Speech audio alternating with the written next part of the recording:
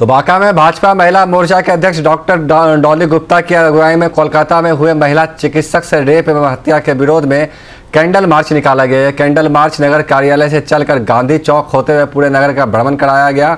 अपने विरोध प्रदर्शन में अध्यक्ष ने बताया कि लड़ाई महिलाओं और बेटियों की लड़ाई है, इसके लिए दोषियों को फांसी की सजा मिलनी चाहिए। इस घटना के लिए बंगाल सरकार को सख्त कार्रवाई कर दोषियों को जल्द से जल्द सजा दिलानी चाहिए। इस कैंडल मार्च में महिला मोर्चा की पूनम झा, पुनीता सिंह, हेमलता, किरण सहित सैकड़ों की संख्या में महिलाएं शामिल हुई।